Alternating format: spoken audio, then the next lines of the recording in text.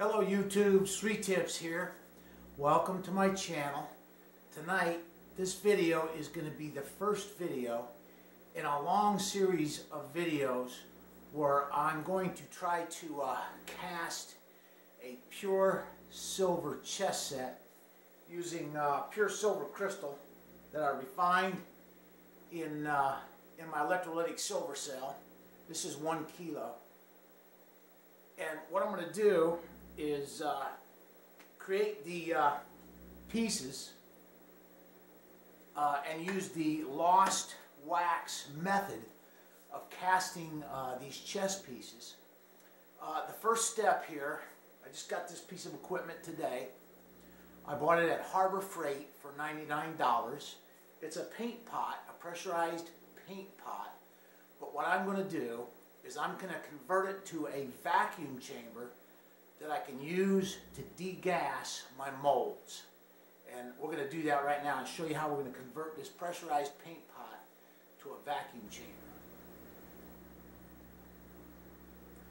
Alright, what we have here is the pressurized paint pot. It's got some clamping devices here that clamp the lid in place. Inside here we've got a rubber gasket that creates a seal with this inner portion of the tank here. And so what I'm going to do is some more components in here. Get these out. This is a pressure regulator for the paint. I'm not going to be using that. I'm just going to set that aside. I think it goes on here like so. There's a little fitting here, and this screws on like this, and then that supplies air to pressurize this. And then this connection is where the paint gun connects to. Air is applied with this pressure regulator to the pot and pushes paint out to a spray gun. But we're not going to use it for painting. What we're going to do is I'm going to convert it now to a vacuum chamber. I bought these fittings at the hardware store. This is just a ball valve to bleed off the vacuum inside the chamber there. And then this is just a T. It's got a pipe nipple down here that screws into here. And up here we got a fitting to slide the vacuum tube over. And then I got another fitting over here coming out the side for the vacuum gauge. First thing I'm going to do is take the regulator off. We won't be using that.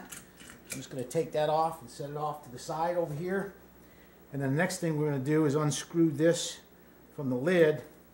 This is a relief valve and a fitting so that the regulator can be attached. I just put a wrench on there. It looks like it was epoxied in. I've already taken it out beforehand, but anyway, I'm just going to unscrew it here and set it to the side because we won't be needing this. Now I'm going to lift the lid off. This thing's pretty heavy. It's heavy gauge steel. And underneath this fitting is a little diverter that allows the air to divert out sideways either way. And it's got a pickup tube for the paint. And I'm just going to leave all that in place. And inside the paint pot here is just a like a coating inside there, a rubberized coating, and that's what we'll be doing degassing of the molds that I'll be making. Here's the 4 pieces I'll be using for the vacuum connection. It's a 3/8 inch pipe thread nipple that fits in here.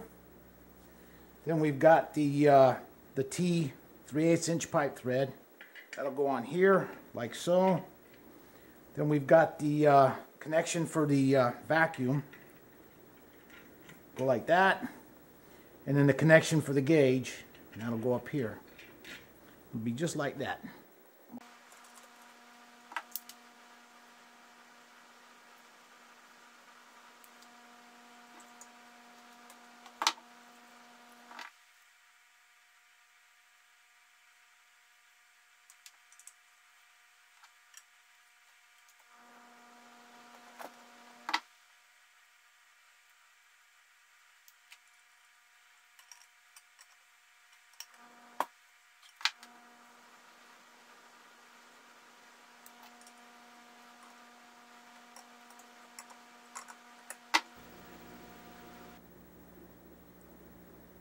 Now I'll install the ball valve, which is what we'll use to break the vacuum inside the chamber here.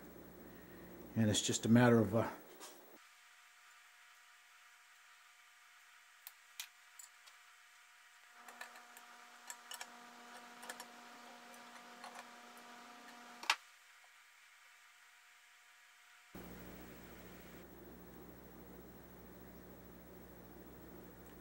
now I'll connect the gauge, hook up the vacuum line, tighten everything down, and shut the valve, and we'll run a test on this thing.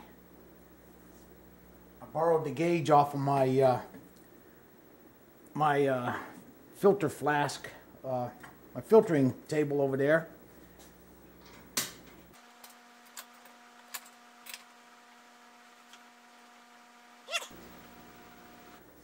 All right, I've cinched everything down pretty good here. And what I'm going to do is go light off the vacuum pump.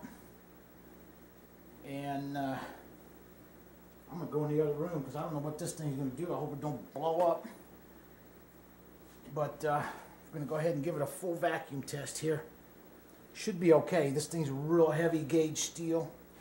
It's got a good gasket on top to seal it up real good. So it should be okay.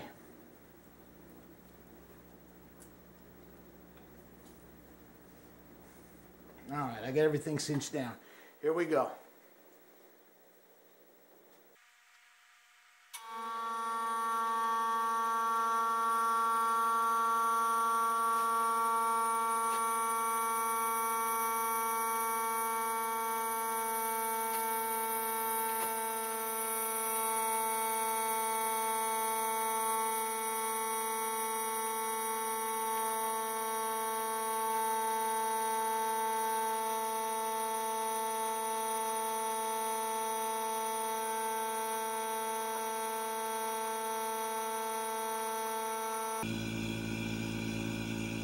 All right, we got it up to 25 inches of vacuum, and it's still climbing. I think that'll be enough vacuum to degas my my molds and my investment when I go to do this casting. What I'm going to do now is go ahead and shut the vacuum pump off and bleed the vacuum off the vacuum chamber.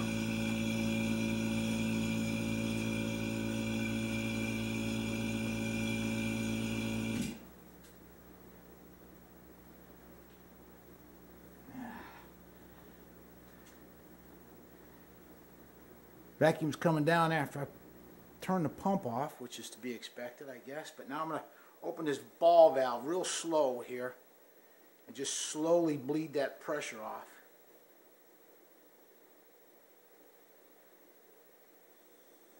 There it goes. I can hear it.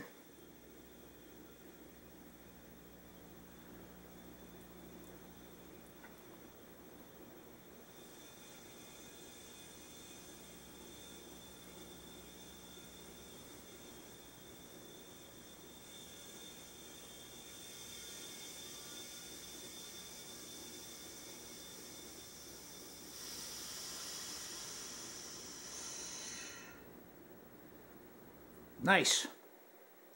Test complete, test successful. So now I have a degassing chamber to degas my molds when I go to cast these chess pieces. Well, that was a successful test of my vacuum chamber here. Took a paint pot from Harbor Freight, it was $99, and I added the fittings and put this gauge on here for my vacuum table and a ball valve, and made a nice vacuum chamber here so that I can degas the molds that I'm going to make. I'm going to make some silicone molds of the chess pieces, and then I'm going to inject those with a wax, take the wax pieces out, and then put some investment casting around the wax pieces, and then I'm going to burn that out in an oven, heat them up red hot, and pour molten pure silver into the cavity that's left after the wax is burnt out. And I'll make a whole chess set like that. So appreciate you tuning in and watching my video on this. This is the first in a long series. This is going to take a long time because I've never done it before. And so this will all be new stuff to me, and we can learn it together. I'd like to thank my subscribers and you folks that like to tune in and watch my videos, man. I really appreciate it. And thanks for watching.